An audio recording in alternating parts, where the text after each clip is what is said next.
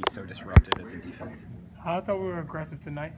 Did a better job of being aggressive and not let people come at us, which led to us doing what we do, get out in transition, get steals. The energy was really high in that fourth quarter. Was there kind of an emphasis to try to put this one away? To close the game out. We put ourselves in position in the last few games in the fourth, and tonight we closed it out. Can you talk about the production? Dion and Ennis both had big games. Can you talk about the production from the bench? Did a great job, man. Did a great job tonight. Coach challenged those guys to come out and play well, and they answered. Did a great job of coming out, competing, and playing at a high level.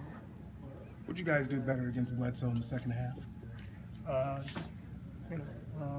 Pick and roll coverage a lot better in the second half. Did a good job keeping the ball in front of us.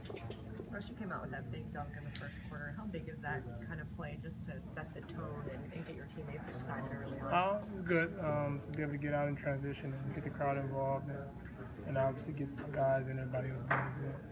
Sometimes you go for those big dunks. Sometimes you just kind of make it a little more standard. How do you pick and choose when you go for this? I don't know. I just go for it. Yeah, I don't know. Don't think I just go. Half of my problem. That was for us.